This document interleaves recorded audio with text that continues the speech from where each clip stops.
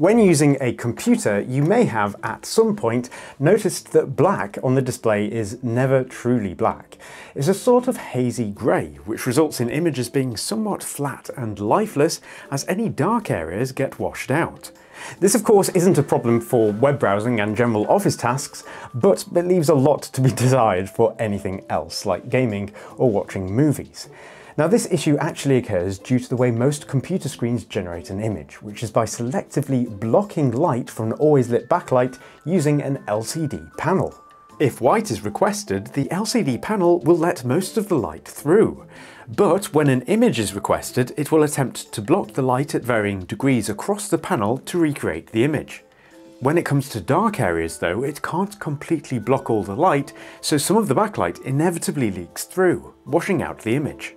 Some displays fix this by using newer display technologies, which I'll be going into later, but the problem is that they are really expensive. We're talking $1,000 to $3,000.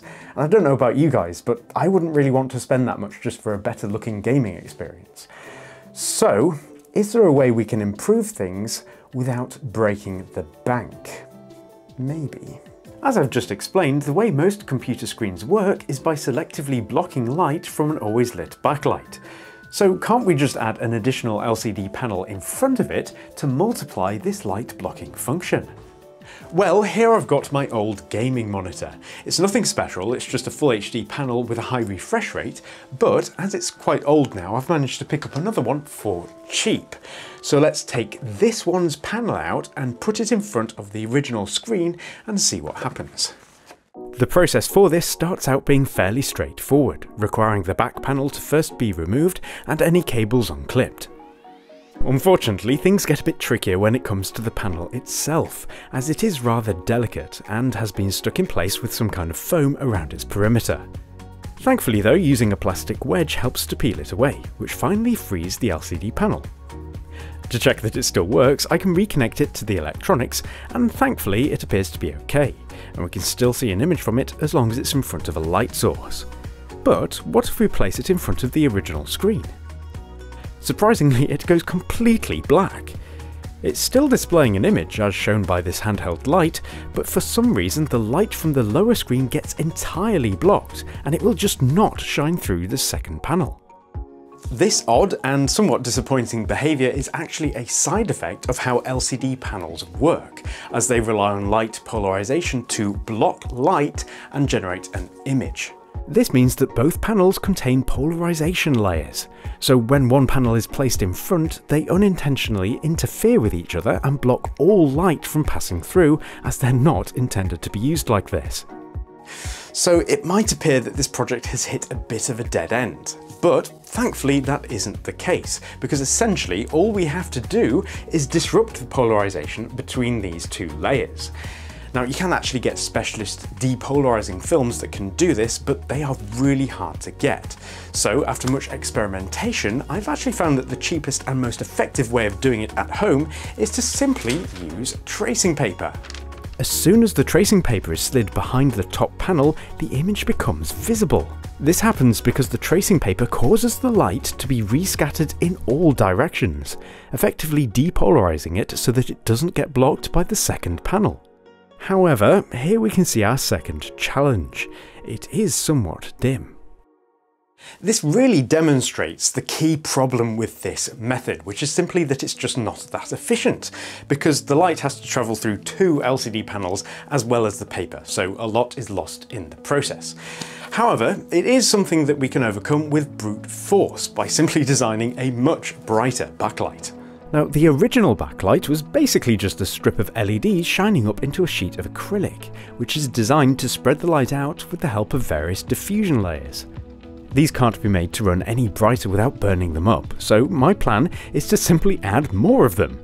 LED strips are perfect for this as they're super cheap and can be arranged into a big grid that can be mounted behind the display. Another option is to use pre-made panels, which are a bit quicker to wire up. As you can see, I've mounted mine onto some flat heatsinks, which may be excessive, but they will give us some more brightness headroom if we need to drive them particularly hard, as I'm really not sure how bright we need them to be yet. This is just a prototype after all. One issue with using LEDs in this way to shine directly into the back of the LCD panel is that they produce points of light. So to spread this out to act more like the original backlight, I'm just using more tracing paper. But as you can see, in order for it to diffuse the light properly, it needs to be several centimeters away from the LEDs. To hold this at the required distance, it's necessary to screw in place some side panels to the back, which gives us a front edge to mount a sheet of acrylic onto. This serves to help to keep the tracing paper flat, so essentially we've built a nice little light box. This works really well to diffuse the light, but how does it perform with the first LCD panel in front of it? Well, it looks pretty good to me, especially as it's not at full brightness in this shot. So now it's time to add the second panel, which is where the magic will hopefully start to happen. This of course needs to be extracted from the second monitor, and before it gets placed on top, I need to make sure that a sheet of tracing paper goes down first, to act as a depolarizing filter, after which the second LCD panel can be added. Once it's neatened up with some plastic trim, it looks surprisingly okay, although we're not quite done yet as we need to find somewhere to mount the rest of the electronics. I've made a backplate out of a scrap piece of aluminium for this, with the intention being to screw it to the original stand. This gives me somewhere to screw in place a power supply, which is just a cheap enclosed type from eBay, as well as somewhere to screw the original display driver boards as well. As you can see, there are two of these, one for each LCD panel. So with it all together, the final thing to do is add a few precautionary fans to help to keep it all cool if necessary. What a beast! Although it's quite thick, from the front it looks pretty ordinary. Hopefully though, its image quality will be far from ordinary, so we'll test it out after a quick ad from Huel. Huel Black Edition is a convenient and tasty way to have a nutritionally complete meal, fast. It's entirely plant-based with ingredients such as flax seeds, pea protein and tapioca flour. And for additional nutritional goodness, all of this is complemented with 26 essential vitamins and minerals. This makes for a high fibre, high protein, low carb meal that's completely free from artificial sweeteners and flavourings. It's super quick to prepare as well. Just add 2 scoops of it to 500 millilitres of water, give it a good shake, and you're all set with a tasty, nutritionally complete meal. There are plenty of flavours to choose from, and it's very cost effective, as it works out to be $1.86 per meal, which is less than some people pay for a morning coffee. So click the link in the description if you'd like to order some Huel for yourself and try it out. So it's now the moment we've all been waiting for. How does a DIY dual LCD monitor perform, and what can it bring to the table? Let's find out. As we've effectively got 2 displays to drive, it's necessary to use an HDMI splitter to ensure that they get an identical signal. By the way, before we begin, it's worth noting that using a camera to record any LCD screen results in some weird artifacts that aren't visible to the naked eye, and they show up as weird hashes and rainbows. There's nothing I can do about this unfortunately, so try to look past it and pardon any out of focus shots which have helped to mitigate the issue.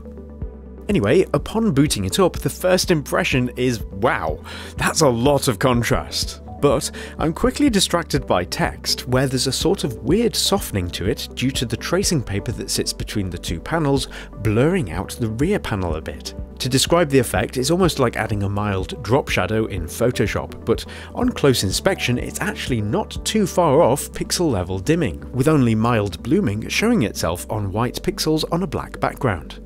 Still, this mostly affects office tasks, which this monitor isn't really built for anyway, so let's power up some games.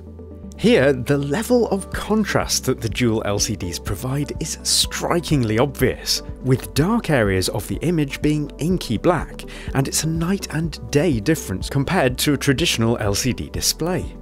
Activities like this is where this monitor really comes into its own, and it looks incredibly rich. Another bonus that I wasn't anticipating is how vibrant the colours are. Because both LCD panels have colour filters, their purity is effectively multiplied too, and I don't think I've ever seen such a vibrant display.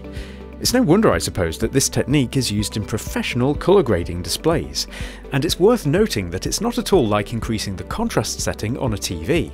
It has instead literally increased the difference between the darkest and lightest parts of the image, giving it a naturally higher contrast ratio without having to force it, so much so that it's actually quite hard to capture on camera. With a standard LCD screen in shot though, it makes it really obvious how well our DIY dual layer version is performing. Wild. It's not all wonderful news, however. There is a major drawback: power consumption. The backlight alone uses over 250 watts, and despite this, the monitor is by no means bright. It's actually dimmer than the original screens were capable of going by quite a long way, which means that you can't properly appreciate HDR content, for example. And I think that this is the real reason why dual LCD displays haven't caught on. They just aren't necessarily a good idea. Although looking purely at the costs to build a DIY one, it still appears to be a compelling option. Assuming you have a base monitor already, the costs break down to what's shown on screen. Alternative technologies do exist though. At the cheaper end of the scale, you can get a backlit zone-dimming LCD display, which selectively dims the brightness of the backlight over certain dark areas instead of attempting to fully block it. They do suffer from an annoying level of blooming though, which I personally really dislike, but at least they are bright and good for office tasks too. Of course, the ultimate display technology is OLED, which has been around for years in TVs but has only recently become an option for computer monitors. They have perfect black level performance, as they can turn off each pixel independently if necessary, but they are very expensive and can potentially suffer from image retention, so it might not last as long as needed. So despite its inefficiency, I'm actually staggered with what we've been able to accomplish here. Even a few years ago, this kind of image quality on any kind of computer monitor would be pretty staggering. So that we've managed to do it DIY makes it all the more special. Now, I do have a few ideas as to how to make it more efficient and therefore brighter, and I've posted about it on the DIY Perks forum if you do want to have a go at building one yourself. But other than that, I'm Matt, you've been watching DIY Perks, and I hope to see you next time. Goodbye for now.